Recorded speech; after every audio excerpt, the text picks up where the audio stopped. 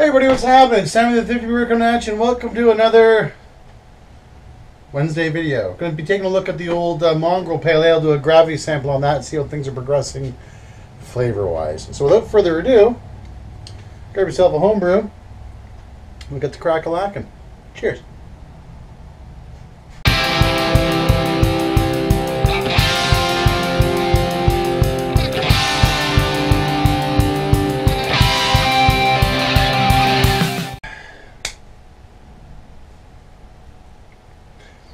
So you know how homebrewers, we pride ourselves in being clean and putting things away clean. Well, I thought I put my hydrometer and my sample tube away clean. No. I laid it down on its side, put it in this cupboard down here, and I went to grab it, and I literally just touched the end of the hydrometer and it snapped off. So, no hydrometer readings tonight, which sucks, but we're still going to take a sample. Like, look at that. That is such a rookie mistake. I can't believe I did that. Frig. Ah, it's frustrating. Oh, well, I was due for a new one anyway, so this one was getting a little long in the tooth. But still, that's the first hydrometer I've ever broken. Ever. So we'll have a sippy poo of beverage. And we'll just carry on by collecting a sample, I guess, and see how the flavors are progressing. Okay, so we got our sample. Smells actually really good. Getting a lot of peach off of it right now. And there's some wet sock, dirty sock, I don't know, something there. But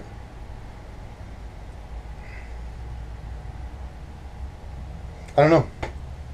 Give her a shot. So it's basically been 1 week-ish, give or take. I dry hopped it on the 7th with an ounce of Centennial and an ounce of Cascade, I believe. There we go.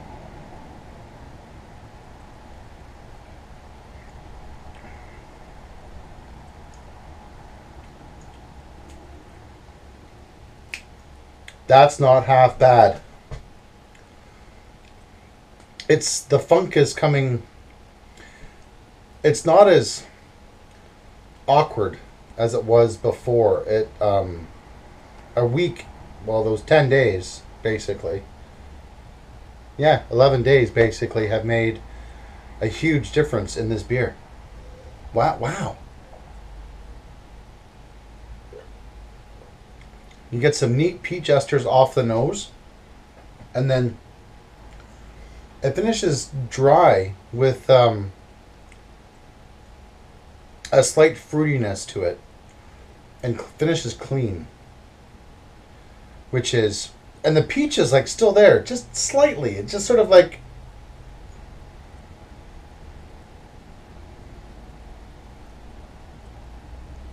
oh yeah.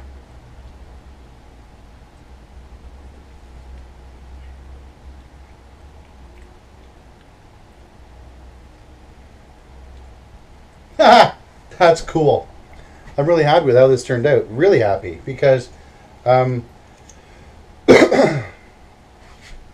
no dankness or grassiness that I thought I was going to get from the long dry hop, basically, because that's been going, yeah, dry hopped on the 7th and it's now the 18th, so that gives us a solid 11 days of dry hopping. It is.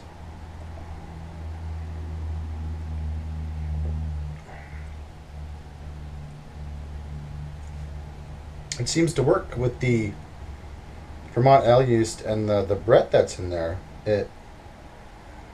It's a light beer. I have no idea what the gravity is, but I'll take a gravity sample before I keg it. But this is really, really interesting. Because before it was like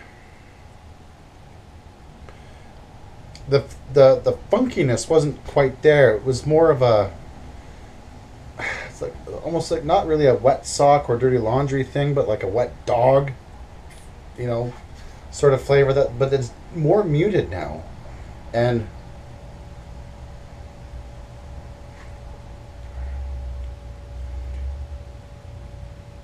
the fruitiness, which is almost like a citrusy sort of, that works with the peach, is coming forward a little bit. So I think we have a winner, ladies and gentlemen. I think we do. But the only thing that's going to help this beer is some time, because, like I said, last time I tasted it, it was, 11 days ago. But I think what we're going to do, I was planning on kegging this weekend, and I think we're still going to go ahead with that idea. What I'm going to do is I'm going to cold crash it now. I'm going to hit the old STC, knock it down to about 4 degrees, and let things sort of crash out and settle. But you know what? Maybe I won't. I don't know. Maybe I'll give the Brett another little more time to do its thing and gradually let the hops that are in there sort of fall out of suspension on their own, because I don't plan on drinking this until, not this weekend, but next weekend, while the boys are up and ladies are up for the Session Muskoka. But yeah, it's like 3.9 ABV at 10:10 when I measured it 11 days ago. So I can only imagine it's dropped a little bit since then, because it's a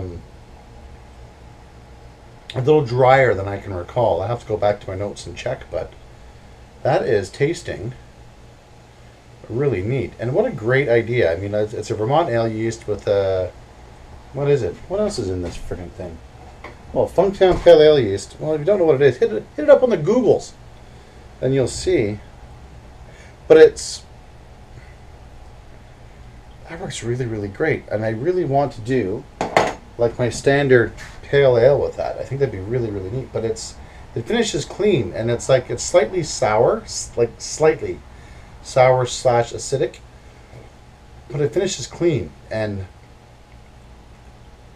yeah, frig. That's awesome. I wish I could take a hydrometer reading, but we'll take one later on in the week. Anyways, I changed my mind. I'm not going to cold crash it. I'm going to give the Brett another week to do its thing, and we're just going to let it run its course, because I'm only assuming that will improve the flavors that much more and bring forward that slight citrusy notes to the forefront a little bit, because but it's slightly sour, which is really cool.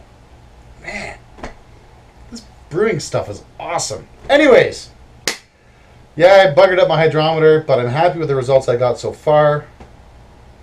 Oh, that's really cool. Anyways, this is Sammy, the 30 Brewer, saying if you're going to do something to do with a homebrew, by all means keep calm and brew on, and most importantly, please be safe out there, everybody. And if this is your first time watching any one of my videos, I encourage you to subscribe to the channel. That way you get the little updates in your feed to see when I come up with new videos, because I do a video like this every Wednesday and every Saturday. And if you do post a comment, I do promise to read each and every single one, and I also get back to each and every one of you guys as my time permits. Anyways, this is Sammy, the 30 Brewer, saying I'm feeling happy despite the hydrometer smash of 2016. This is a win. Ha! Very cool. Anyways, guys, thanks so much for watching. Take care, and again, be safe. Cheers. Take care.